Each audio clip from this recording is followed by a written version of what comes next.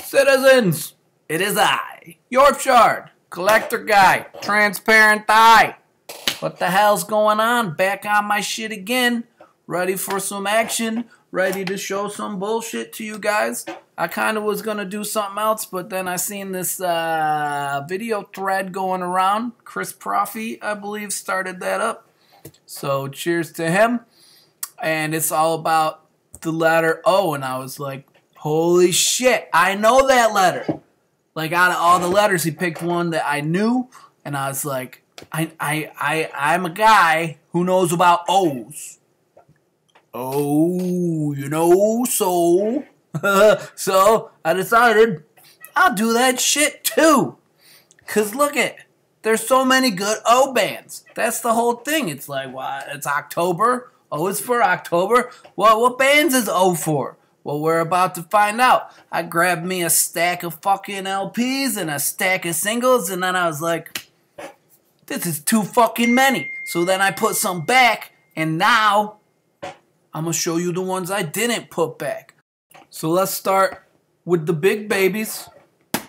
12 Inches of Terror. Look at this fucker. Man, Obituary. Slowly we rot. What a fucking killer. Boom. Ba-ba-ba-boom. This fucking corner got a little bit beat up, which is sad, but this is a hard pressing to find, and I'm just fine with it. This is like the original RC pressing, 1989-ish, I think. Fucking Obituary.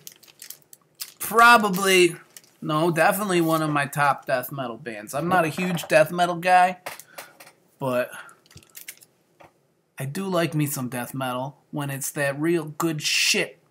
When it's the kind of shit that I like, then I like it.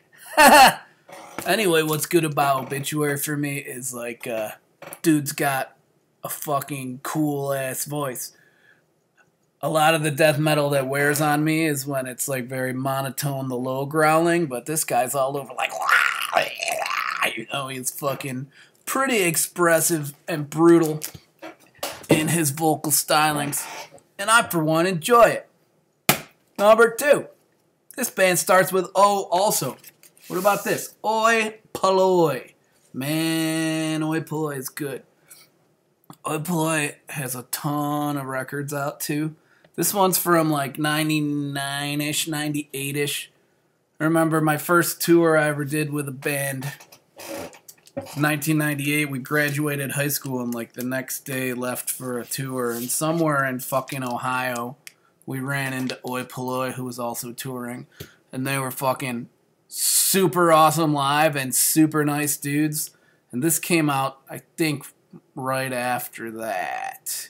They gave us an awesome free tape that day. But anyway, this is like fucking English punk rock, kind of in a hardcore mixed with UK 82 vein. You know, they started in the mid-80s. They go way back. Look at this sick cover art, too. I love that bullshit. That's cool. This is on Scold releases, by the way. But anyway, it's kind of like some fist-pumping fucking back alley shout-along chorus fucking pretty brutal stuff. They're very into protecting Mother Earth and taking back fucking shit that's been stole from the people, like Stonehenge and shit. Great band, great record. Up next, Omen. They were kind enough to make their O out of a spooky, scary snake.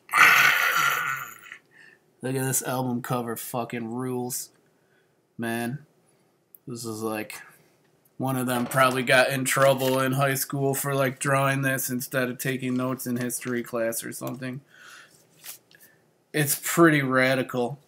Long-haired skeleton guys just murdering other guys. And for some reason, a large amount of the people that the skeletons killed are naked people.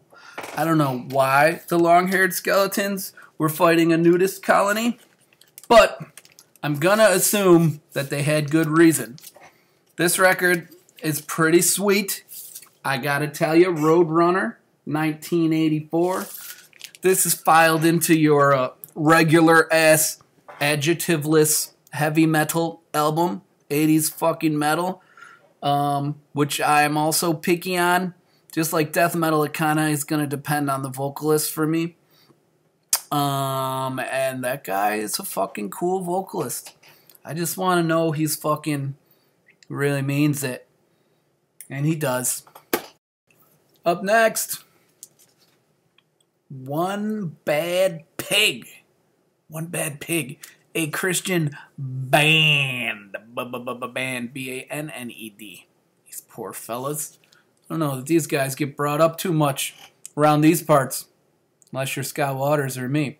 But check this one out. One Bad Pig was like probably the first punk rock band I ever heard back in the late 80s. I mean, at least the first time someone was like, this is punk rock as opposed to some other kind of rock.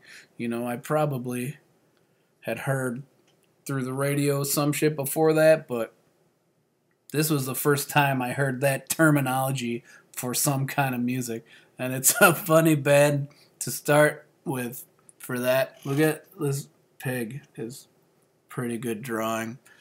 Anyway, this is 1986, I think. Porky's Demise Records. That's their own label.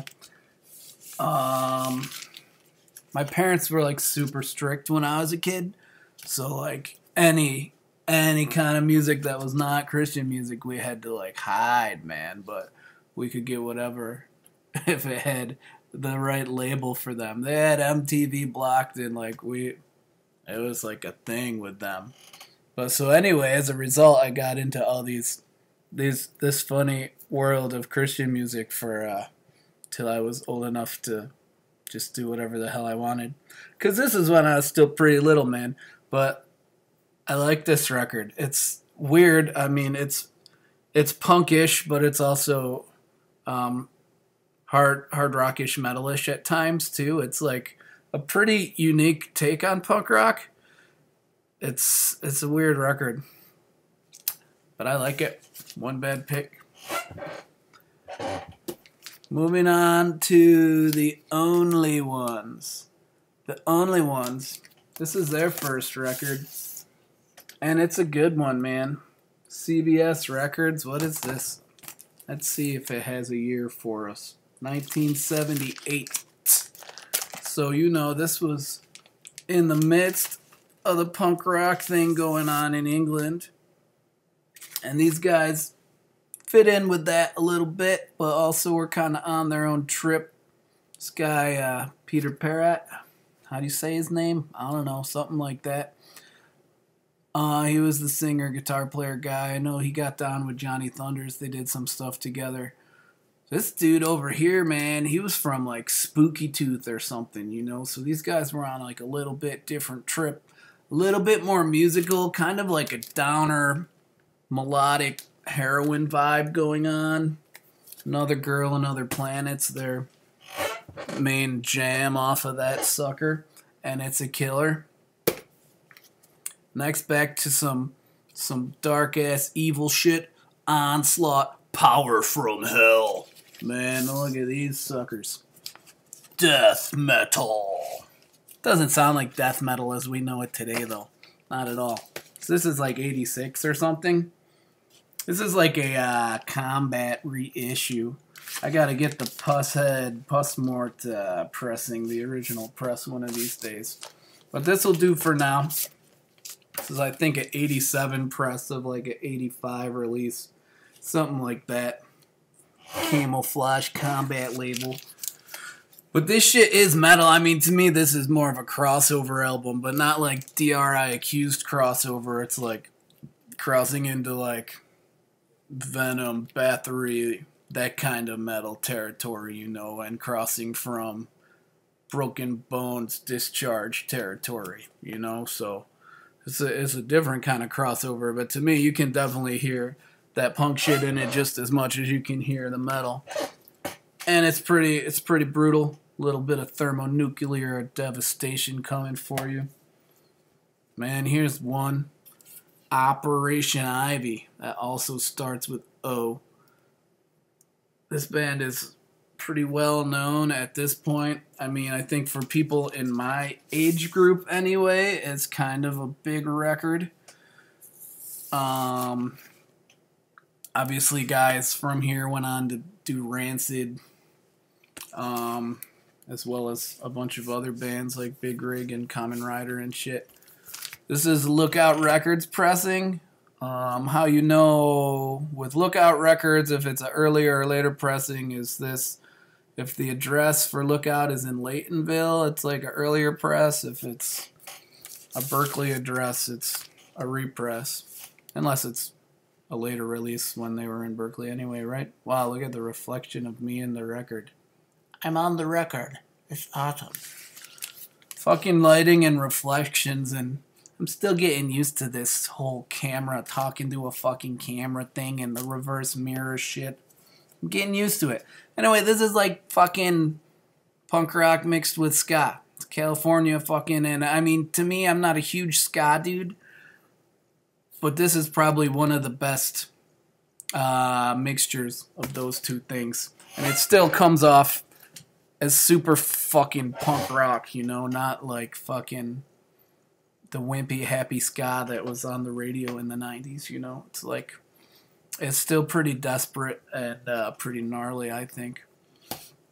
Moving along, man, look at these babes. Oral. The band is named Oral.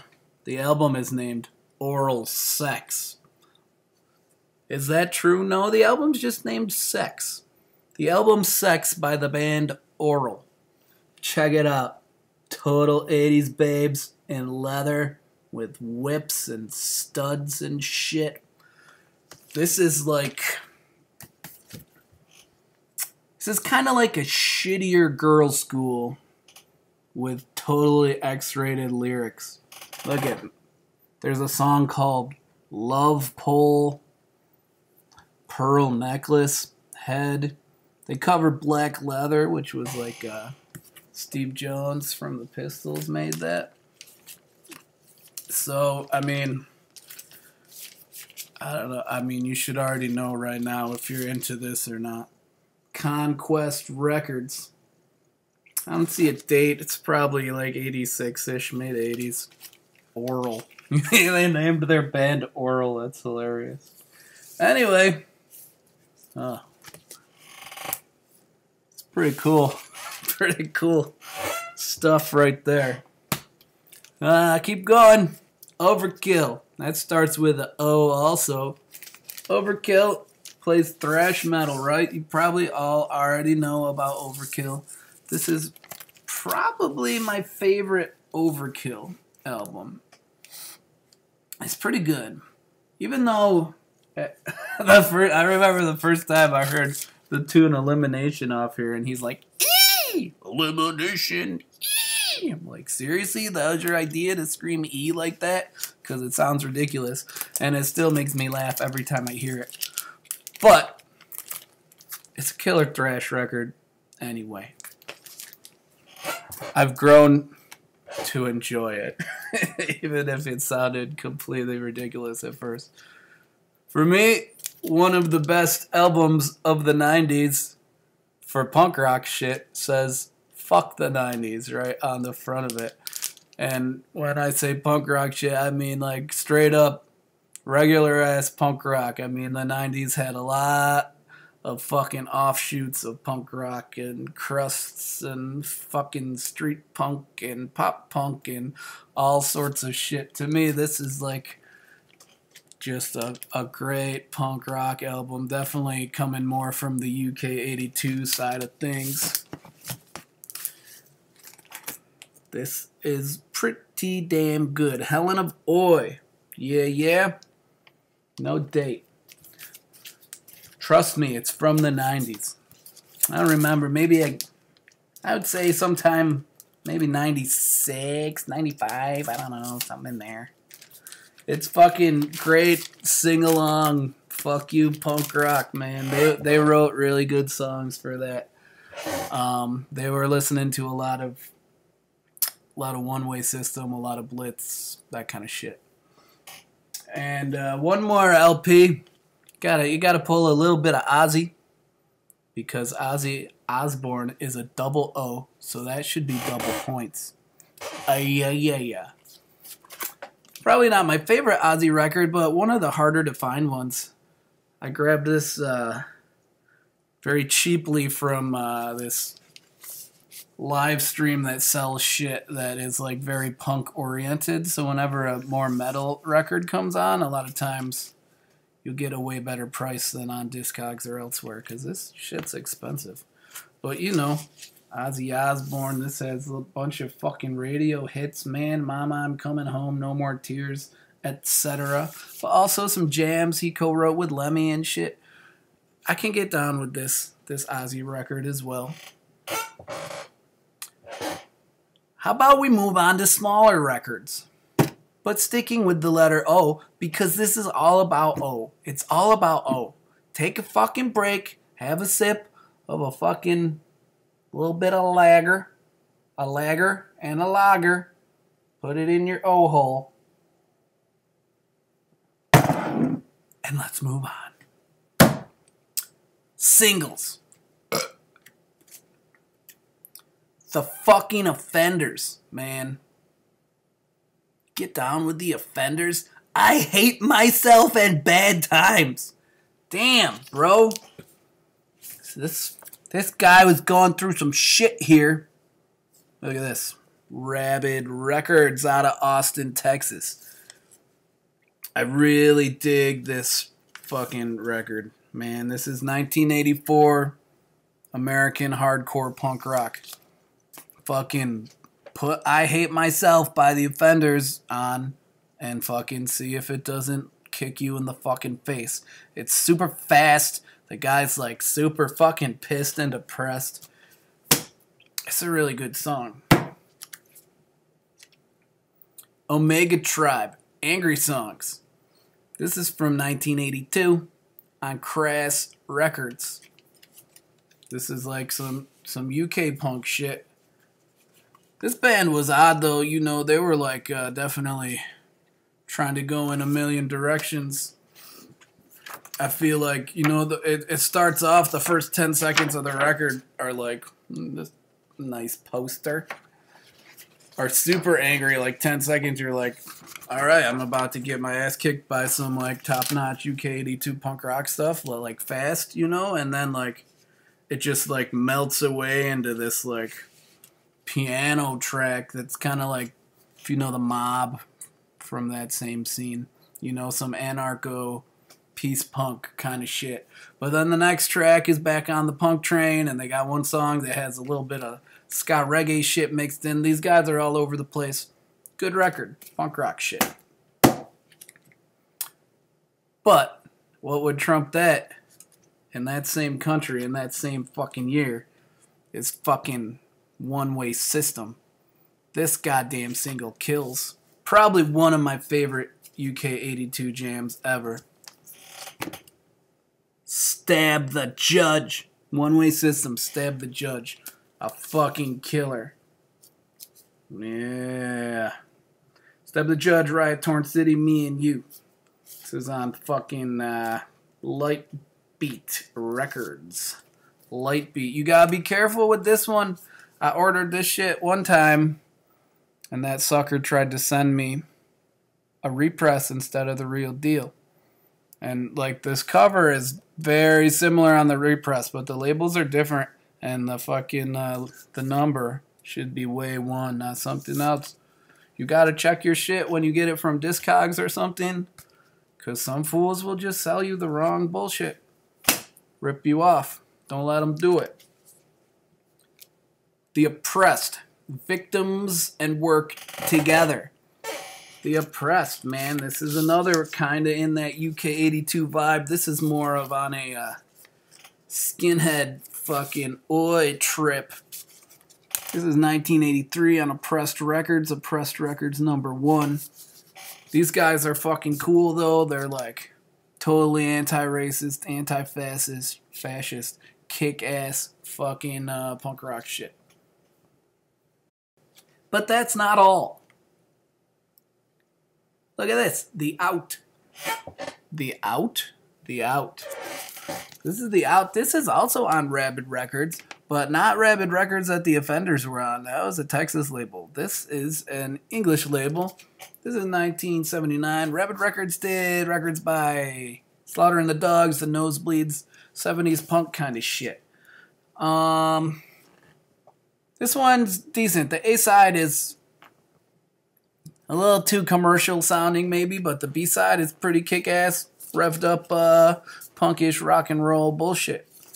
That shit's called Linda's Just a Statue by The Out. What about The Out? What, you don't like The Out? What about the fucking Outcasts? Yeah, The Outcasts. Now, oh man, look at how angry this little fella is. I've had a bad day. All those guys got leather jackets, and I'm still dressed up from school. It'll be okay, little pup. Don't worry, man. The Outcasts, self-conscious over you and love you for never. The Outcasts are like, this is like, what, 79? Yep, 79 on Good Vibrations Records. The legendary Irish label Good Vibrations. And as well, this is a Northern Irish band. These guys are kind of like a rougher, meaner, dirtier undertones. This is like straightforward poppy punk rock, but it's just like a lot meaner. The undertones were so nice, and these guys, they were not nice. Which I appreciate. Good on you, Outcasts. That early Outcast shit is like pretty amateurish, but kind of perfect. And they put out a lot of other shit that they were not amateurs forever. They definitely learned their trade, but this is an early one from the first record, and it's good. We're not done with things that start with Out. What about the Outsiders? This is not the Psychedelic Outsiders. This is another punk rock single, because that's like my shit. One to Infinity by the Outsiders. This is 1977 Raw Edge Records, which I'm pretty sure is their own label that put out 2 singles by them and 2 LPs, and that's it, maybe. I don't know if I got that perfectly correct, but it's something like that. This record's really good, man. I like this band a lot. You don't hear a lot about them when people are talking about 70s UK punk shit, but they're pretty righteous. Kind of has a Saints sound to it, I think, on this single.